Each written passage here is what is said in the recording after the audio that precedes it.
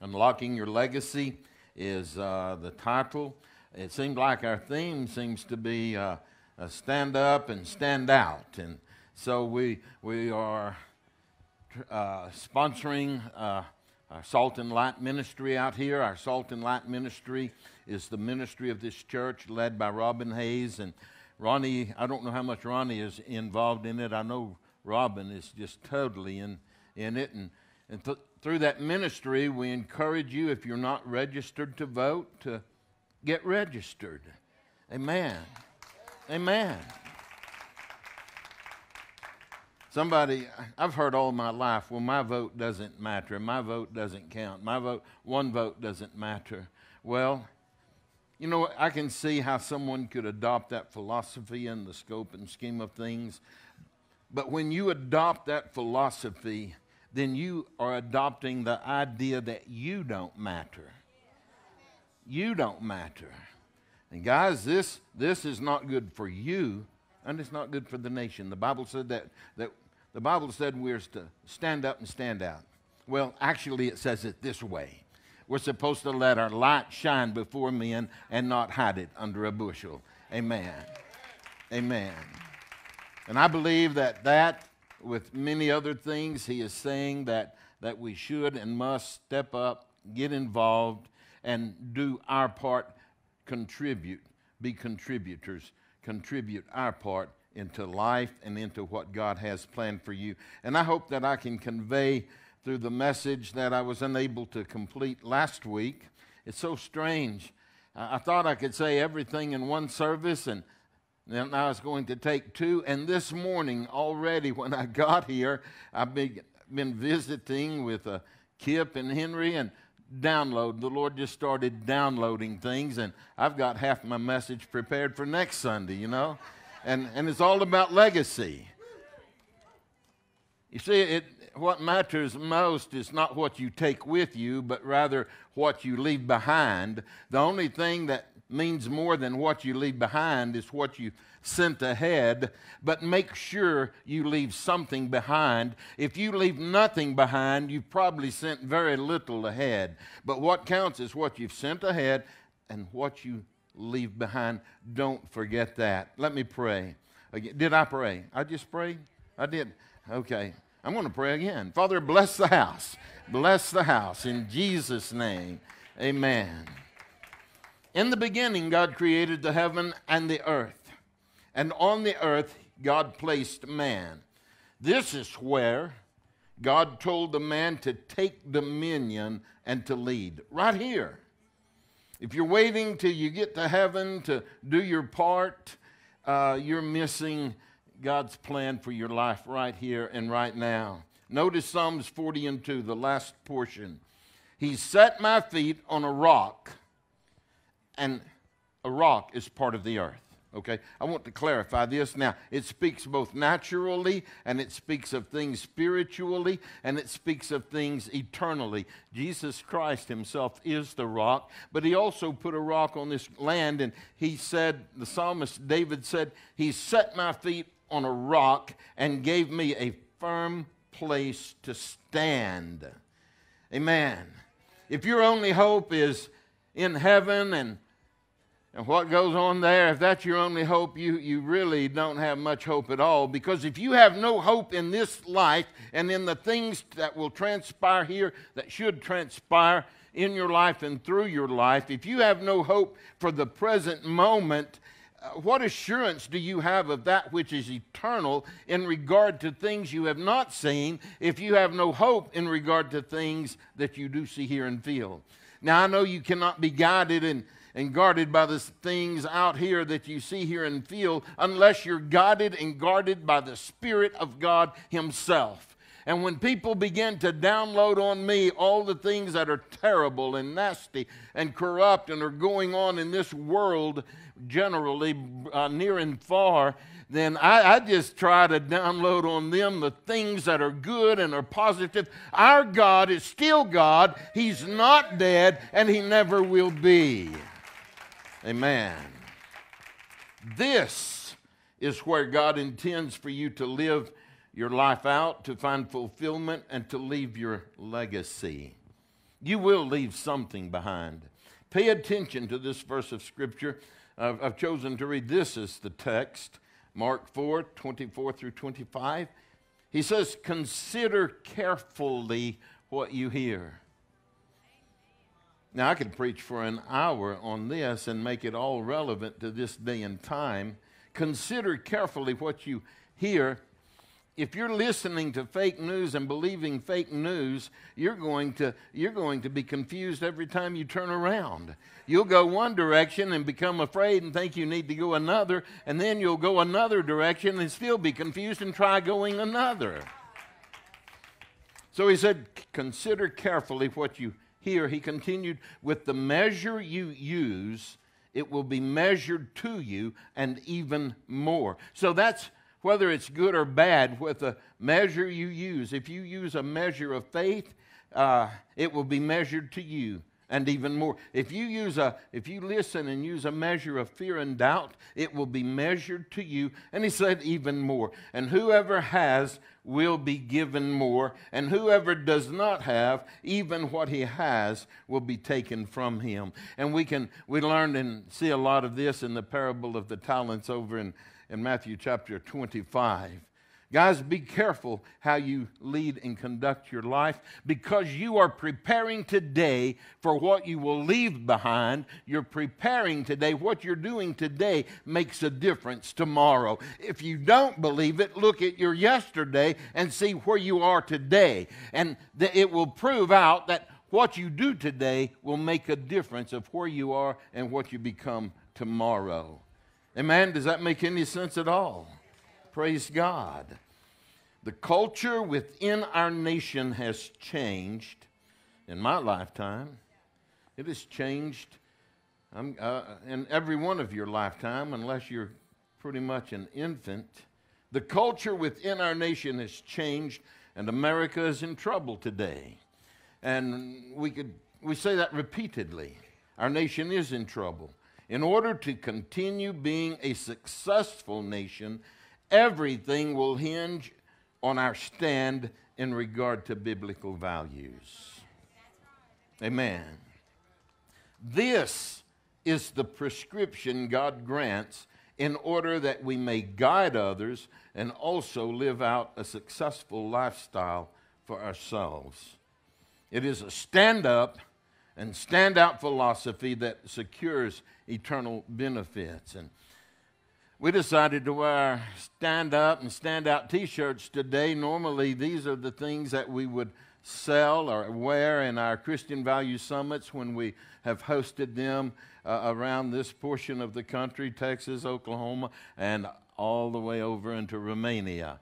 And this is kind of the philosophy that we try to establish, that no matter in spiritual things and things pertaining to the natural, no matter in business, in education, in government, in ministry, behind the pulpit, we must maintain biblical values. And one of the greatest, how would I say this? One of the greatest challenges that we have had through the course of these years, that as we have conducted our Christian Value Summits around, is establishing them in pulpits. It is apparent, if you pay attention, it is apparent today that most pastors, and I'm not saying anything to try to glamorize myself, because I'm not going to hold back, and I know others who are not, but it's apparent that most pastors are afraid to speak on or address the issue. And one of the reasons why is most pastors do not take time to search out the issues and find the clarity in order to present it to the congregations. Now, if you were like me, I listened to a portion of Robert Jeffrey's message this morning as he addressed his congregation. I can only assume it was done this morning. Maybe he did it prior, but it was being aired on one of the Christian channels. And he addressed the original intent of our First Amendment, that that there is a separation between church and state, and he addressed it so thoroughly, so incredibly, showing how the intent in the beginning was that we had a nation based on Christian principles, and he brought the greatest clarity, conveying proof even that was granted 7 years into this nation by the Supreme Court at that time. The Supreme Court at that time, understanding original intent of the Constitution, he brought forth clarity that our nation was decidedly determined to be a Christian nation, and the freedom given to religion was a freedom given to that which was biblical, not that of every other nation that you can find scattered around the world. Amen. I know that may shock some, because I'm hearing even pastors today attributing the concept that every religion should have the same, what is the word? Be held in the same regard as Christianity. But there's only one God. And there's no other name under heaven given among men whereby we must be saved. It's Jesus, and it's Jesus only. It's Jesus alone, and no other name. Amen. Praise God. It is a stand up and stand out for. Oh, I wanted to say, guys, pay attention. Look at your television guide on, and see if you can find when Robert Jeffries will come back on later today, and try to make a point to listen to his message. I recorded what was left because I didn't have time to finish listening to him today. But Robert Jeffries is one, and Rodney Howard-Browne, they're the two that I'm aware of, more profound pastors that are making statements today in regard to the sovereignty of our nation as being a Christian nation. Stand up and stand out. Now, you will never be able to appease Satan no matter what you do. You're not going to make the devil happy. You're not going to go into his crowd and make the devil happy. That's why you must stand up and stand out. He has come to steal, to kill, and to destroy. And if you get on his bus, you'll travel with him. You'll never be able to appease Satan or any demon or imp of hell. You must seek to please the Lord our God. Ephesians, praise God. Ephesians 6:13 and 14. Therefore, put on the full armor of God, so that when the day of evil comes, and if your head has been stuck in the sand, or if you're still asleep, I must make you aware the day of evil has come. Amen. So he said, put on the full armor of God, so that when the day of evil comes, you may be able to stand your ground, standing on that rock, that solid place. And after you have done everything to stand, he said, stand firm then, with the belt of truth buckled around your waist. Amen. Stand on the truth. I'm going to read a few things I read last week, just to bring you up, because I believe it's important in order to continue. Stephen J. Lawson, the author of the book called The Legacy, penned these words in the first 2 pages of chapter 1. A few years ago, a team of New York State sociologists attempted to calculate the influence of a father's life on his children and their following generations. In this study, they researched 2 men who lived at the same time in the 18th century. One was Max Jukes. If you, other than being here last Sunday, has anyone ever heard of Max Jukes prior to last Sunday? Did anyone hear of Max Jukes last Sunday?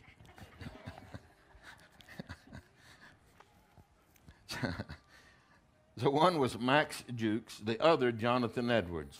And if you are any type of biblical theologian, you've heard of Jonathan Edwards for sure. The legacy that each of these men left their descendants stands as a study in contrast. They are as different as night and day. And let me read. Max Jukes was an unbeliever, a man of no principles. His wife also lived and died in unbelief. That's why it's very important, men and women, that we share our lives and our faith together and walk our faith out together, honoring God and knowing where we're going together to make the greatest difference. Max Jukes was an unbeliever. His wife died in unbelief. Men, that's why you must lead your family and lead your home. Let me find my place. What kind of lasting influence did he leave his family? Among the 1,200 known descendants of Max Jukes were 440 lives of outright debauchery, 310 paupers and vagrants, 190 public prostitutes. Out of 1,200, almost 200, that's 1 out of 6 public prostitutes. And these are all confirmed by documentation. 130 convicted criminals, 100 alcoholics, 60 habitual thieves, 55 victims of impurity, and 7 murderers. Research shows that not one of Jukes' descendants made a significant contribution to society, not one. Guys, we need to make sure we unlock our legacy. What is your life about? And make sure that there's something carried forth in your life from that. What about the family of Jonathan Edwards? Edwards was a noted pastor and astute theologian. This renowned scholar was the instrument of God used to bring about the Great Awakening in colonial America. And I'll repeat what I said last week about Jonathan Edwards. I remember when I was in grade school, maybe it was as late as the 7th grade, and I remember in literature we were reading and studying about Jonathan Edwards, and he wrote the message entitled Sinners in the Hands of an Angry God, and it was profound, and it was in literature all through many years. Probably that year, it may have been the last year they ever had it. I don't know. They keep taking things out of our schools, and right now they are trying to rewrite history in our school books. And we need to be praying about these things very diligently. But Jonathan Edwards, when he spoke the message, Sinners in the Hands of an Angry God, and he used for an illustration a spider dangling from a web over a flame and over a fire, and just one flame touching the web, the spider would fall into the flame and be consumed. And he brought that comparison to the danger of those who would not repent. He brought that comparison to those who were hesitating to surrender, serve, and honor God. He spoke this from an intersection in New York City of that day where the roads split in different directions. It was not just at a four-way corner, but in different directions. And they said he was so tired and so fatigued when he delivered this message that he leaned on the pulpit and rested his face, his head, in the cup of his hand, and he read word for word as he had written the message out. But it went forth with such power and conviction, speaking to the hearts of men and women, and as though it was amplified, being amplified, resonating between building to building, going down the streets, and 10,000 people gave their hearts to God that day. That day, one message that day. Jonathan Edwards came from a godly heritage. Young people, thank God if you have a godly heritage, if your parents served God, if their parents served God, and it goes on and on up the line. Thank God for your heritage, and make sure you bring forth and deliver a godly heritage as your legacy.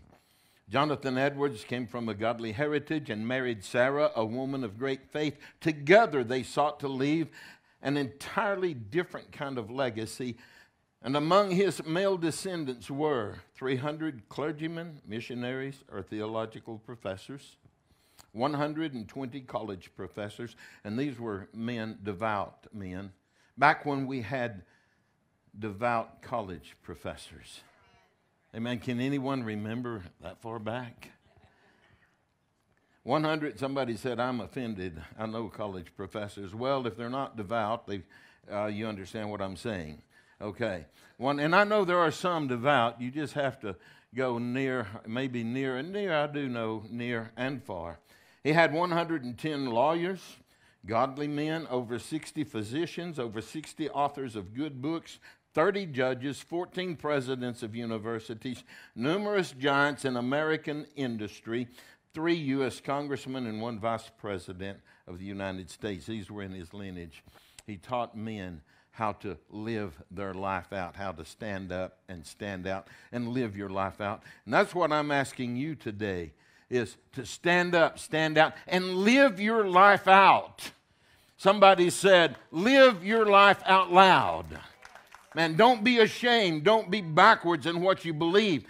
And sometimes we are backwards in what we believe because we don't know how to explain what we believe. And if we don't know how to explain what and why we believe, we will probably never leave a good legacy. We have to, as the Bible teaches us, be able, always be prepared to leave a reason, to give a reason of what we believe and what we hope for. And too many Christians today can't even explain what they believe and why they believe, and that's why too many Christians today have a hard time standing, just simply standing on what they believe. Amen.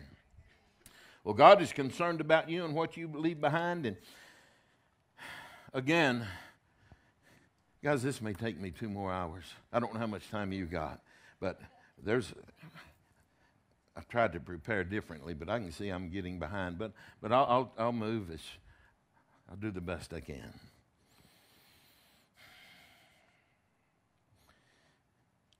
God did not call you just to live an isolated life and it be all about you. Life is not all about you. Even though it does, it's not. Let me say, the sun, moon, and stars do not revolve around you. It revolves around, everything's revolving. Let me explain it this way, maybe. I don't even know how to explain it. In order to make you believe everything revolves around you, God had to take where He put you and make it revolve, and then you think everything revolves around you. And that's okay if it helps enforce the concept of your value and your purpose and the good things. But for you to think everything revolves around you, then you think everybody should revolve around you. But God gave you here to revolve around everybody else so that you can make a difference in their lives, whether it's your neighbor, the people in your home, the people in your community, and the people in other nations. God speaks about the nations, and I want to show you. Psalms 2 and 8, He said, ask of me, and I will make the nations your inheritance, the ends of the earth your possession. You see, in the Bible,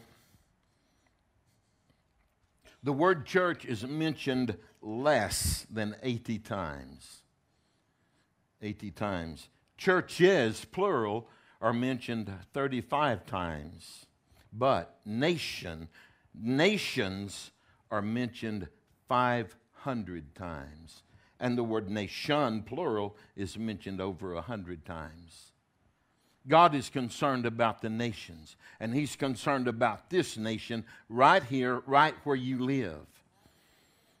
And if you think you can get by without being concerned about the nation, the direction of the nation, the salvation and hope of this nation, and therefore you won't even go out and vote doing just a simple obligated duty, you won't even satisfy a simple obligation of your life because you are so conceited or you are so complacent, Or you just absolutely believe your vote doesn't count, and therefore you're convinced that you don't count and you don't matter, then I just want to encourage you to repent from your wicked ways, accept Christ, who is the King of kings and the Lord of lords, the King of kings of every king in this world. Accept him as your king and make him the Lord of your life, and you'll find that you have a different purpose and you do matter.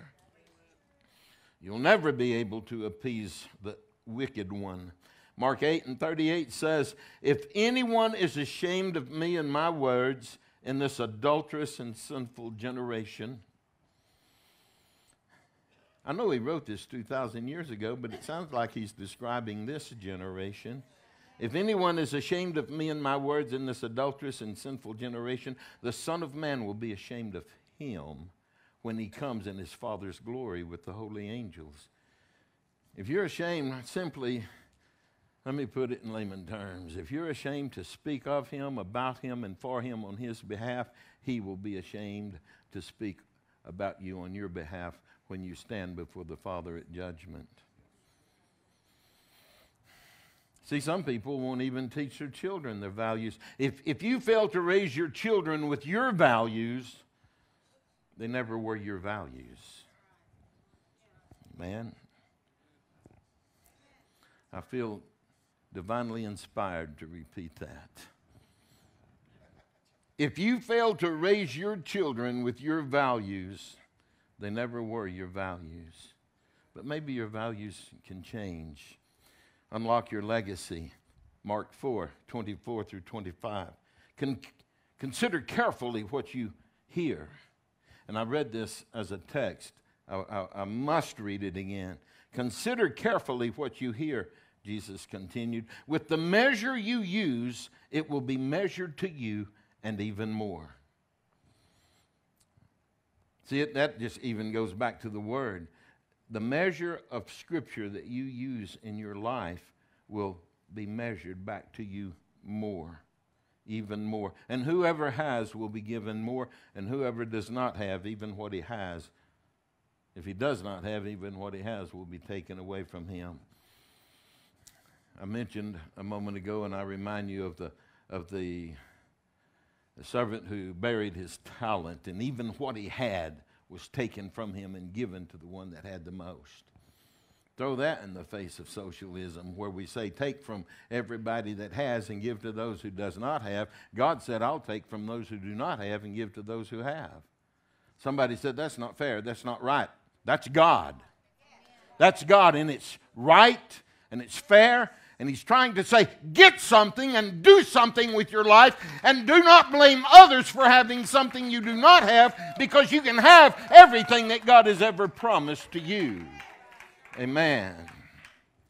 Praise God. Praise God. I'll just throw this in before I move along. Legacy began in the Garden of Eden. And Eve failed. Adam, instead of leading, followed. And then Cain killed Abel. What a legacy. Adam brought death in, and Cain gave death to Abel. You see, it matters how you live. It even began in the Garden of Eden. I want to take you over here into Matthew. Maybe I'm moving a little bit faster than I thought I was. Matthew chapter 1, and this is where we read through, and I want to remind you this morning the genealogy of Jesus, from Abraham all the way to Jesus. And so begat so-and-so, and so-and-so begat so-and-so, and so-and-so. Begat is the word we read in the King James Version. Nowadays we read, and so-and-so was the son of so-and-so, and his son was so-and-so, and then his son was so-and-so, and it just goes down the lineage, a direct lineage from Abraham to Jesus. Let me read the first two verses of Matthew chapter 1. It begins like this. This is how the Gospels began. If you think legacy means nothing, this is how the Gospels began. A record of the genealogy. Genealogy is the historical lineage by descent. A record of the genealogy of Jesus Christ, the son of David, the son of Abraham. So he skips a couple of things. Jesus was the son of David, and David was the son of Abraham. That don't make any sense to me. Well, over in the book of Hebrews, he shows how, and I won't take time to explain this, the purpose of this, but it does say that Levi was worthy of receiving tithe because he paid tithes when he was in the bosom of Abraham, before he was born, and that was 4 generations later. Amen. And Levi was worthy to receive tithe as the ministry, the Leviticus ministry. He was able to receive tithe because he paid it when he was in Abraham, 4 generations apart. Legacy, lineage. You see, the blessing of God, the Bible said the curse will go to the 3rd and 4th generation, but the blessing to 1,000. Amen. To 1,000. And if you lead your children wrong, there's a curse that will go to the wicked 3 and 4 generations. But the blessing of the righteous goes for 1,000 generations. So Jesus, the son of David, the son of Abraham. Abraham was the father of Isaac, Isaac the father of Jacob, Jacob the father of Judah and his brothers. And Judah was the father of Perez and Zerah, whose mother was Tamar. Now, if you study this, when you studied it, you'll remember that Tamar was married to one of the sons of Judah. He died, and Judah told her that she could have another one of the sons later. The one son was young. He said, when he grows up, you can marry him, and then you can have seed from this lineage, from this family. Now, there's a whole lot to this story that bears many truths, and again, I don't have time to preach about that because I'm trying to preach on the value of legacy.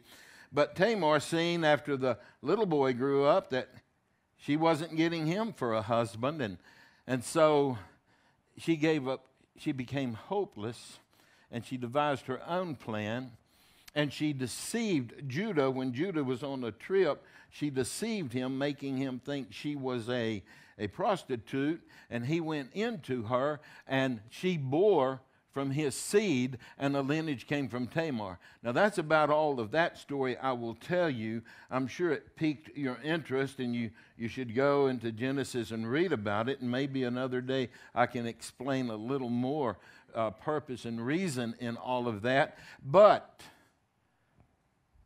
there are only three women mentioned in this lineage. Out of all the women, there are only 3 women mentioned beside Mary when it comes to Mary, but only 3 women mentioned in this lineage. And I'm not sure Mary was in this lineage. You see, in the book of Luke, there's another lineage, and I'm thinking that's the lineage from Mary that goes up to Abraham, but here it went to Joseph. And so there's only 3 women mentioned, and all 3 women had a problem. Let me rush on. So she played the part of a prostitute, and in doing so, the seed went through her that was going to Jesus. Okay, let me continue. Salmon, not Solomon. Salmon, the father of Boaz, whose mother was Rahab. Boaz's mother was Rahab, and Boaz was the father of Obed, whose mother was Ruth. Boaz's mother was Rahab. Anybody remember who Rahab was? Well, Rahab was the prostitute that lived in Jericho that protected the Israelites and the spies when they came to Jericho to spy out the land. She protected them, let them down the wall through the window in her house that was built on the outside of the wall, and they escaped. And they said, because you did this, they said, when the city falls, your house will not fall. And when the walls of Jericho crashed in, killing the multitude, the place where her room was stood still, and her family were safe. And she was in the lineage of Jesus. And she was a prostitute, full-fledged.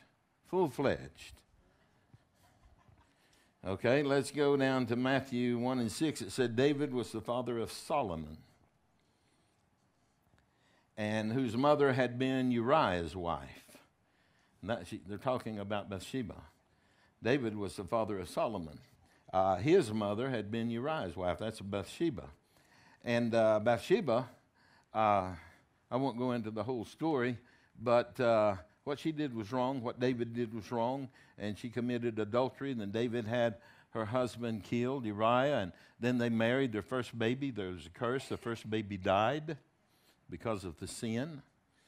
And then Solomon came along. Now, I do have to extend the story of Bathsheba just a little bit at this moment. In Proverbs 1 and 8, Solomon wrote the book of Proverbs, Solomon being the wisest man at this time, and since, I guess.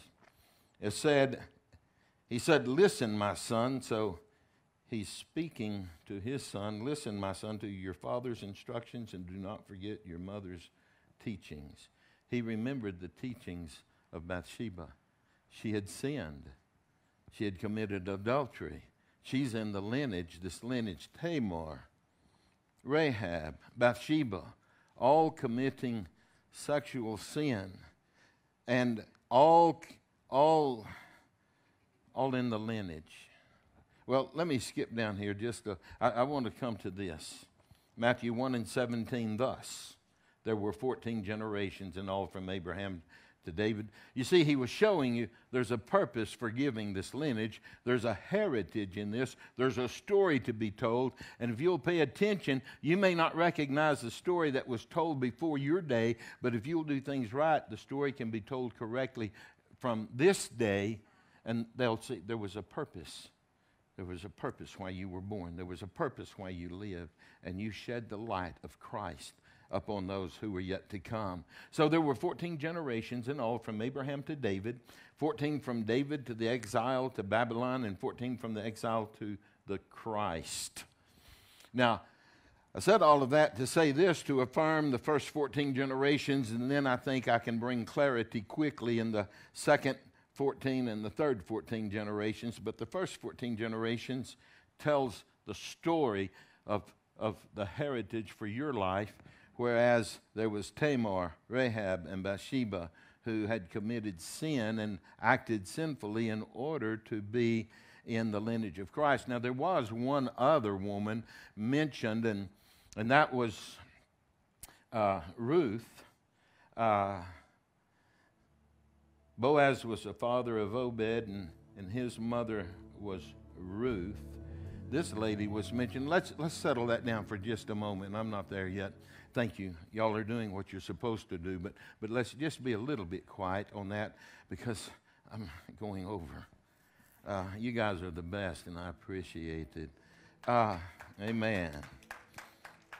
So Ruth was a pure-hearted woman, but she was not born of Israel. She was a Moabite. And so the story you see in regard to all four women mentioned in this 14 generations tells a story of redemption. Whether they were sinners or outcast or far away, they were brought in. And the first 14 generations repeatedly tell the story of redemption in the lineage of Christ. Then the second 14 generations is from David the king to being carried away into Babylon. And that's the story of the lineage of kings and priests, as God has called you to be kings and priests. Can you get this? Can you receive this? Can anyone who says my vote don't count receive this message that God has called us to be kings and priests? And you do count. You do matter. What you do matters. What you say matters. You make a difference. Amen? Amen. I hope this is coming across better than it's appearing from here. Amen. I'm glad these lights are so bright. I can't tell who is asleep and who is awake. Sometimes I can't tell the difference between those with their heads stuck in the sand and those not.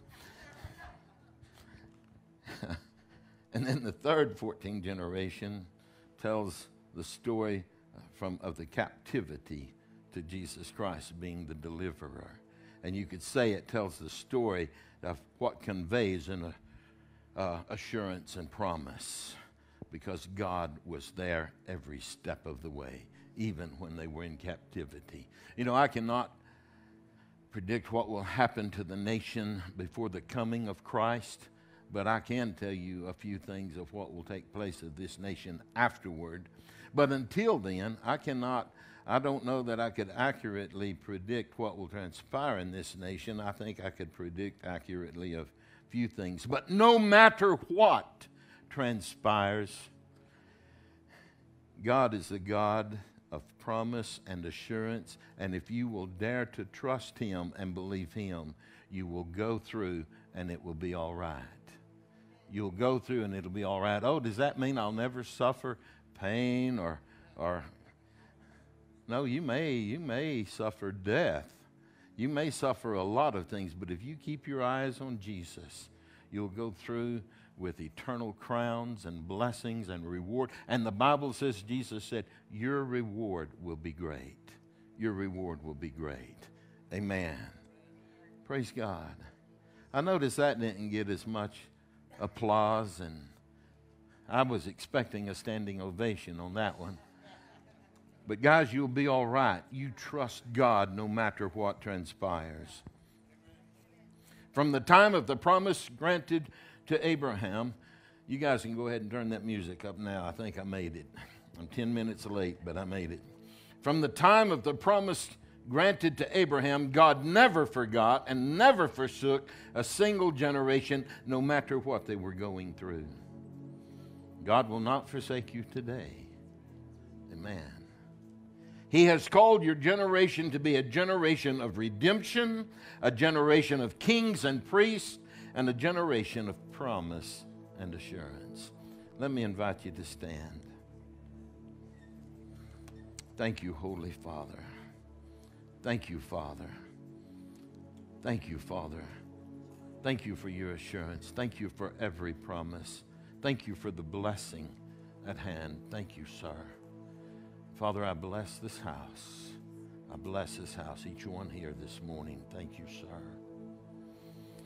I want to speak to young and old alike, but I feel like I need to be specific toward the young people that are scattered across this room. Never take anything for granted. Maybe 2 years ago, I seen someone being interviewed on television and asking them about their thoughts for the future of America. And the young man said, oh, it'll be good. The future will always be good. And they said, what do you base that statement on? And he said, it's always been good. So he based the concept, it's always been good, it's going to be good. What he did not include was because of the founding fathers and because of the Great Awakening and because of people's devotion to God, it was good. But today there's a lack of devotion and people have drifted away from the truths of the living God. And he concluded, because it always was, it always will be, not considering the fact that people may be going a different directions and leaders in our nation are going a different direction today than they were before. He said it'll always be good. Well, I just want to say to the young, take nothing for granted. We will have the grace of God upon us until we're raptured and taken to our eternal home, our eternal destiny. But let's take nothing for granted. Taking nothing for granted, let's endeavor to seek God with all of our heart. Now, there is promise and assurance in Christ, but apart from Christ, there is no word, there is no eternal word granted from heaven above that apart from Christ there is even a glimmer of hope. I was visiting with Scott back here, and Scott was telling me about a man that he visited with, and he was so headstrong on his confidence in what the government says. And as Scott asked him why he based his hope in this direction, he said, because if the government doesn't help, he said, I have no hope. Well, the young man, or the old man, whatever he was, did not know Jesus Christ. Apart from the government, I have no hope. If your hope is based in this government, but if your hope is based in the Word of God, the grace of God, and in the strength of the Holy Spirit abiding in you, living in you, then you have a hope that's profound, steadfast, and eternal. And so I want to read to you this promise, Job chapter 8, verse 7 and 9. Now, to some of you country hicks, it's the book of Job. But in Job chapter 8, your beginnings will seem so humble, so prosperous will your future be. I received that promise. Your beginnings will seem so humble, so prosperous will your future be. Ask the former generations. See, he's into generations. When you study the scripture, you'll see that he is into generations and he is into nations. Ask the former generations and find out what their fathers learned. For we were born only yesterday and know nothing, and our days on earth are but a shadow. He said we're just young, but we go back to the former generations and we ask what they knew. We ask what they learned. And when you do that and you study history, don't let them destroy your history. Just the history alone in the nation, you'll see how God honored those who honored him. And then in the history of the Word of God, that's why you need to read the Bible and know the Word of God. That is the standard. This is the foundation. Amen. And your beginnings will seem so humble, so prosperous will your future be. I am aware that when we preach messages like this, that fear can begin to gnaw at your heart and consume your thoughts. But God is greater than any negative thought. God is greater than any doubt or deceit the devil can bring into your life. And so I ask you to consider his word, his promise, and his truth. Let's pray a short prayer, then I want to pray another prayer. Father, I bless each one here today. I bless each one here today. Let our hopes and our thoughts be established in you.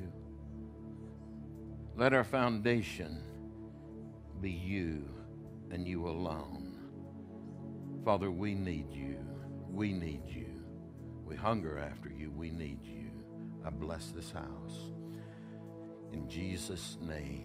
If there is anyone here that has never accepted Christ as your Savior and made Jesus your Lord, you can do so right here, right now, at this moment. And I would hope that the words that we have spoken would direct your heart and your thoughts in this direction. As we've ministered to you things of the past, things of today, and the future, things that the message of eternity, the message of hope, and the message that you matter and you make a difference. But if you've never accepted Christ as your Savior, then you can do so right now. And the only way you accept Christ as your Savior is by making Jesus your Lord. And you turn your heart to him, you render your life, you surrender your life, you render your life to him, making Jesus your Lord. If you'd like to accept him as your Savior and Lord, I would like to lead you in a prayer this morning, right here, right now. And you can follow me in this prayer and pray this prayer. And Jesus will come in and be the King of your life. And when he becomes the King and the Lord of your life, at that moment he becomes the King of kings and Lord of lords within you. Pray this prayer with me. Heavenly Father, I believe you. You are the God of eternity, the creator of heaven and earth, and you are the lover of my soul. I surrender myself to you. I trust you. I believe that Jesus Christ is your Son, your only begotten Son, whom you sent to this earth. He came as a baby through a virgin named Mary. He became a man and he gave himself his life for my salvation. He gave himself so I could be saved. It was the shedding of his blood that has cleansed me The shedding of his blood has cleansed my spirit, my soul, my life. And the stripes he took on his back at that time, the beating on his back was for my healing. I accept Christ as my Savior and my Lord. Father, forgive me of my sin, every one of them. Cleanse me from my shame. Deliver me from all of it. And take away all pain. Separate me from the pain that I imposed upon myself and the pain imposed on me by others. Separate me from all that pain. Let me feel and know your love, your grace, your strength. I make Jesus my Savior. He is my Lord. You are my God. In Jesus' name I pray. Amen. If you believe that, give him praise. If you accepted Christ as your Savior, give him praise. He's the lover of your soul. God bless you. We love you all.